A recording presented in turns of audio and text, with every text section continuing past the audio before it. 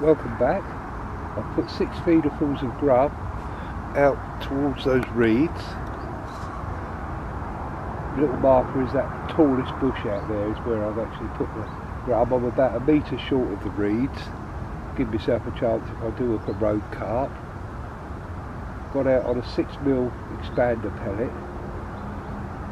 No knocks or anything yet.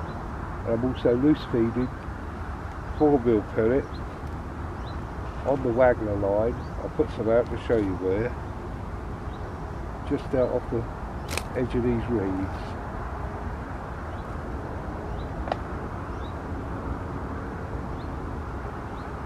It's an absolutely glorious morning. Time's about 6:45.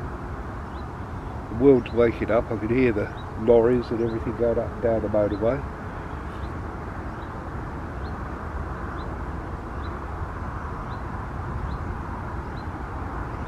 But it's nice not to have to hold a pole at 16 metres today, because that absolutely crucified me last time. So that's why today I've got on the running line. Have a little bit of a break, catch a few fish. Always roach and rudd, skimmer bream.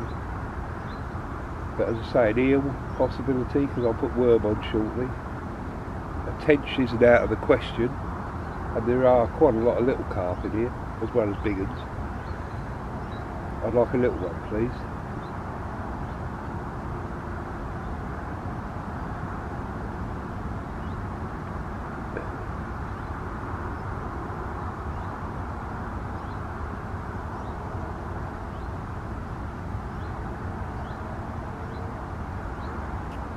I should keep casting regular with the feeder rod so that I get a bit of bait out there.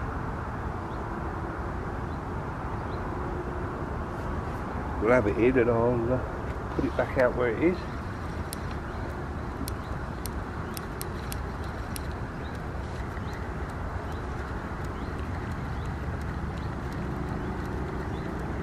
Not a breath of wind. Absolutely glorious. A joy to be out. That's a little 6mm expander I've got on the hook.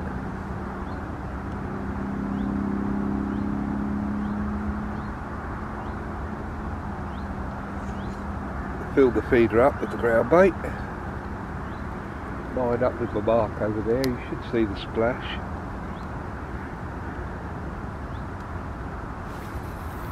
I am clipped up. There it is.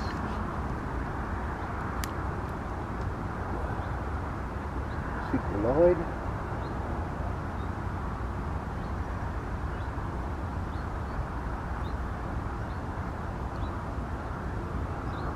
This Darwin line sinks ever so well.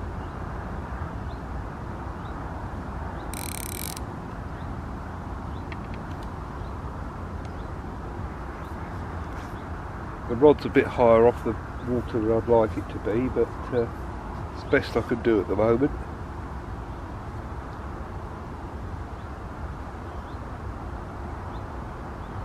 As there's no wind, I can get away with it today.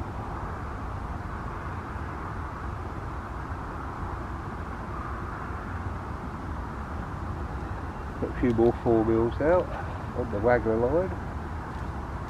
Only putting out 10, 12, something like that, not many. Got about 4 foot of water out there, and I would imagine I'm casting the feeder into about 3 foot. My margin here is about 3 foot, so I would guess it's about the same over the other side.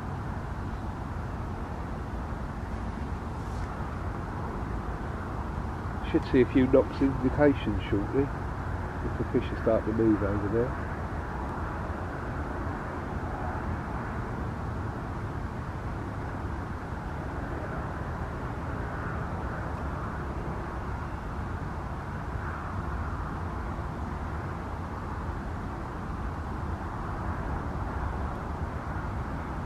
Oh, there's a little knock then. Could have been a liner.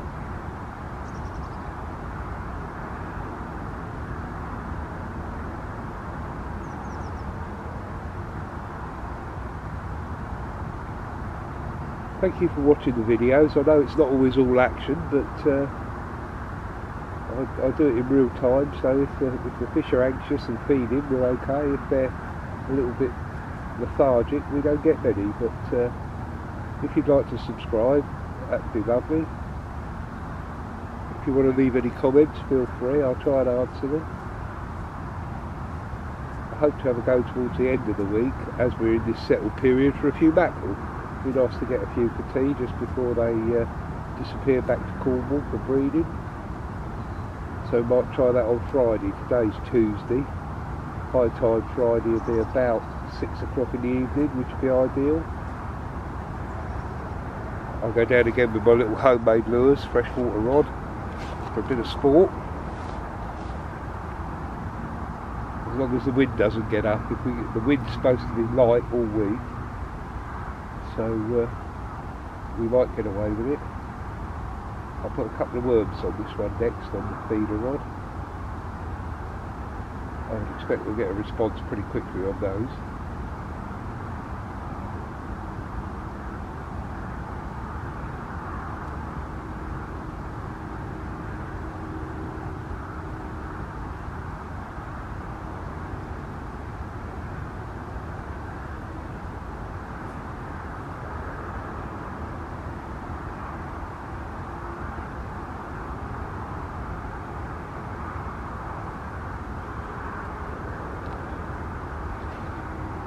Oh, kingfisher, just gone across the water. How lovely. Some lovely wildlife up here. You can see there's plenty of roach and rudd jumping about.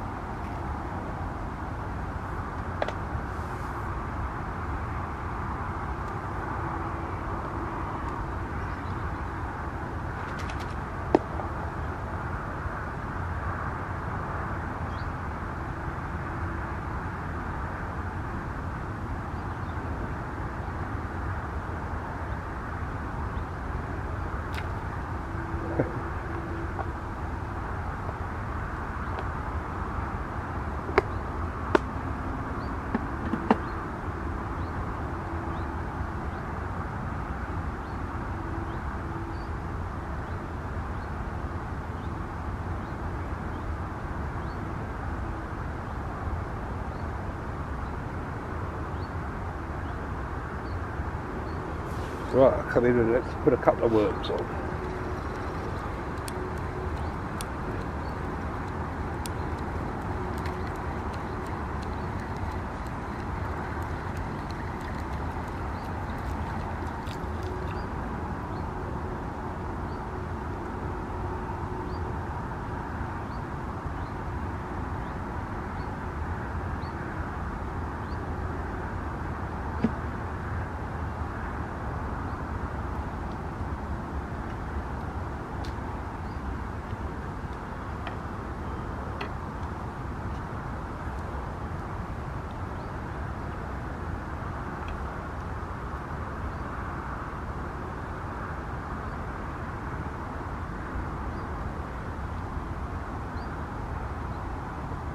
I think I've said before, I get my worms on the internet off of Willy Worms. They're very, very good quality. Last for ages. I keep them in the bag that they come in, and they just go on and on forever. They're great. I put a dead maggot on as well, just to keep the worm on.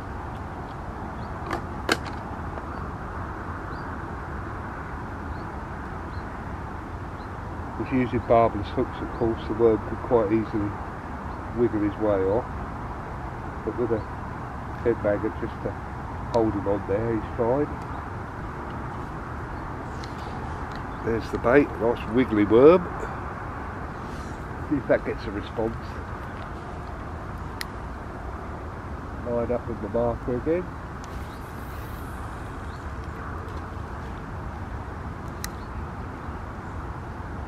Sink the line.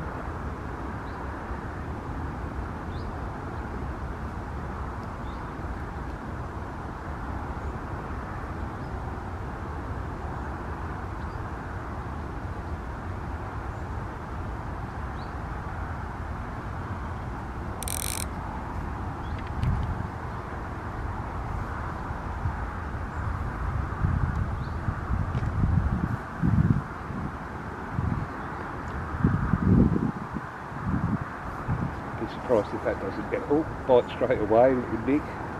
Probably a roach.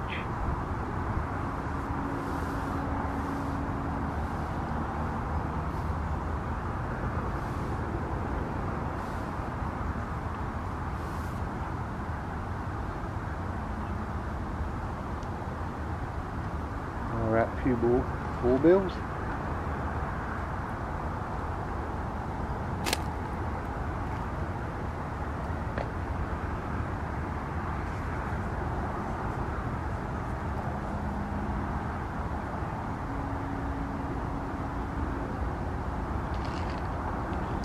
These Bandon wafters are quite good actually, just as a change bait. I don't rely on them because I've had a few bream on them, a few carp, but they're quite good because they just lift the bait off the bottom. Give them a go later.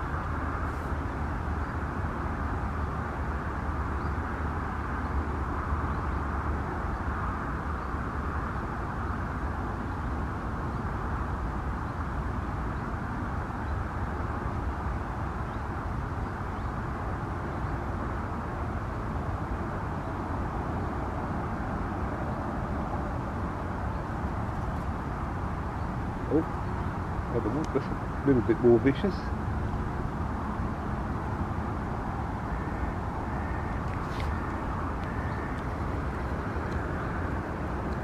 Only a small fish, I think. But as we thought, the worm found one straight away. They do like a bit of worm. Probably a little skimmer bream, I would think.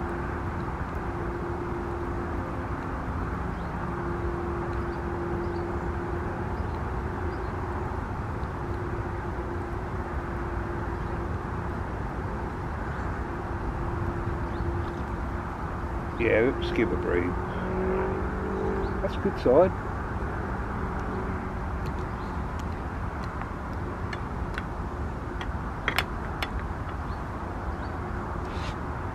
It's hooked in the bottom lip. That's ideal.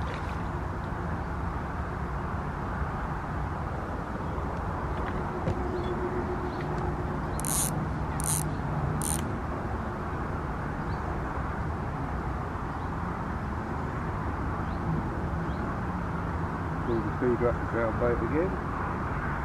Put another worm on.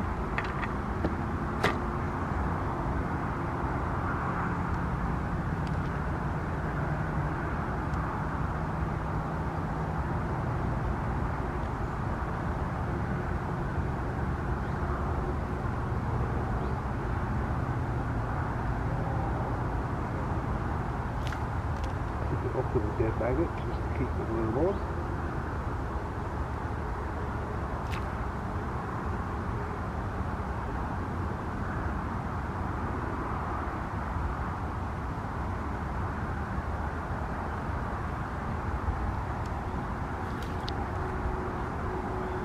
There we are, ready to go.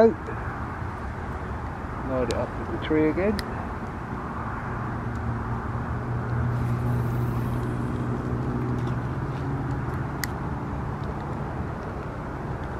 Stick the line.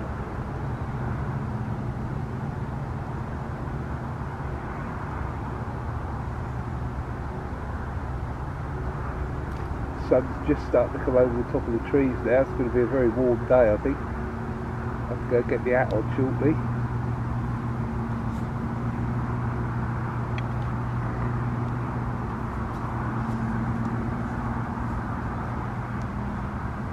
Get a few more 4 mils out.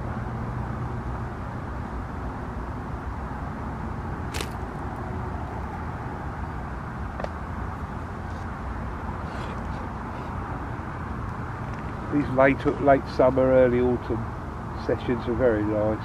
You've got to go a long way to beat them. It's not super hot. I woke up, set the alarm this morning for 5:30, and at 5:30 it is still dark, but about 5:45 the light will start to come up.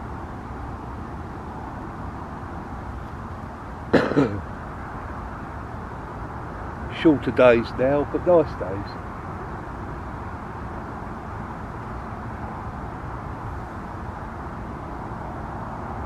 And of course, unlike Eavegate Lake, the big lake, where the fish seem to switch off as soon as the first couple of frosts come.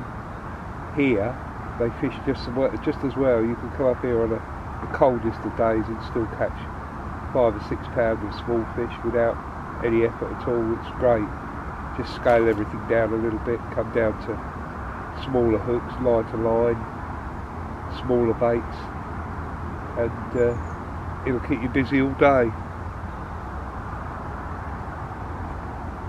Obviously all but the most hardy carp anglers probably don't bother coming in the winter. But the carp in here go to just over 20 pounds. There's a few catfish, biggest one so far 44 pounds. Don't want to catch him today. Rumours of some tench up to about 6 pounds. Never seen one yet, but you never know. We had the perch last year when nobody thought they were here. That was a good sign. Plenty of eels, but of course you won't catch them in the winter. They can hibernate. They say there's a few chub. What there are very big, 4, 5, 6 pounders.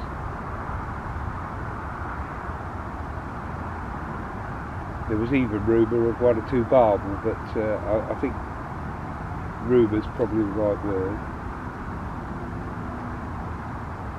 A couple of little digs there on the feeder.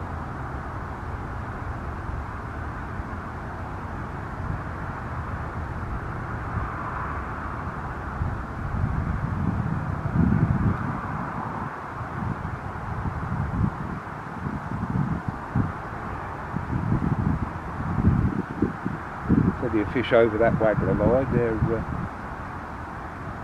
moving about. They'll only be probably small roach and rudd at the moment, but I'll go out there with a 6mm on next time we come back to you with the video, and we'll see how we do. But I'll just have the first hour or so on the feeder just to see how we get on. Have a little tap then.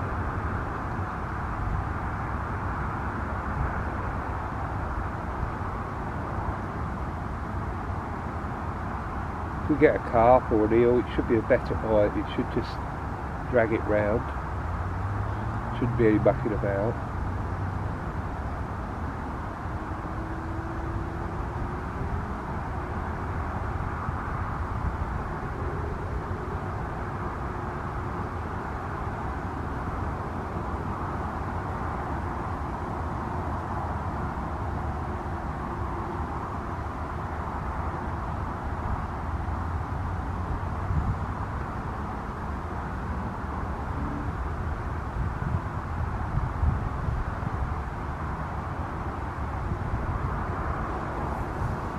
Right, I'll come back to you in a bit. See you in a little while.